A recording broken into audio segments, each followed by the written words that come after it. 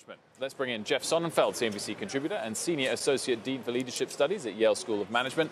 Very good afternoon to you. Good to see you, Jeff. Good afternoon, Wilf. How are you?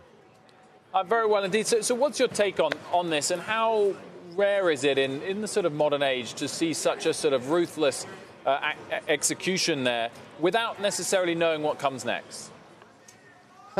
Yeah.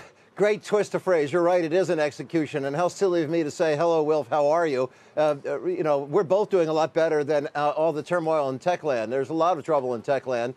And this is an odd execution.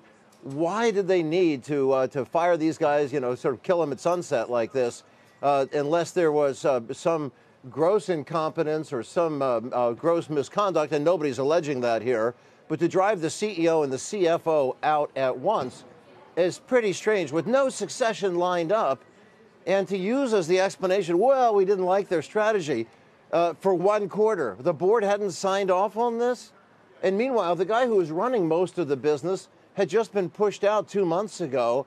It's hard to see what they're doing here. And as Barry Diller parachutes in here, and who am I to criticize a multi-billionaire? He's done very well. But if he knew what to do with this business, why did he sell it out of IAC? He held it for 3 years, and then they cast it out this way. I think they're lost. I really don't think they know what to do with this business. And so, a 78-year-old is not incapable of figuring out new things. I think Joe Biden, Nancy Pelosi, President Trump. I think that Bernie Sanders, that they've got a lot to offer despite being late septenarians. But I really can't see what Barry Diller is going to be bringing to this business right now. Who would bring something to the business? Who do you think could come in and replace the team that's just been ousted today?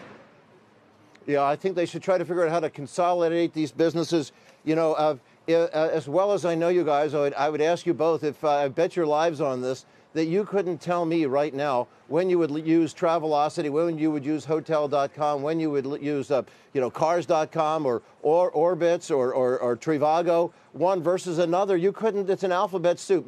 They're all stapled together. At least the CEO and CFO that were fired were trying to unify a tech platform, and maybe these brands need to be consolidated. And for that matter, I think almost anybody watching this show would swear that TripAdvisor is one of that pack, but in fact, they're a competitor. Who knows? There's way too much capacity in this space. They need to consolidate and sell this business to somebody, and Microsoft was smart to sell it years ago, and I guess smartest of all was, of course, was Khashoggi to get out of here and run over to Uber, where he's tanked the stock by 45%.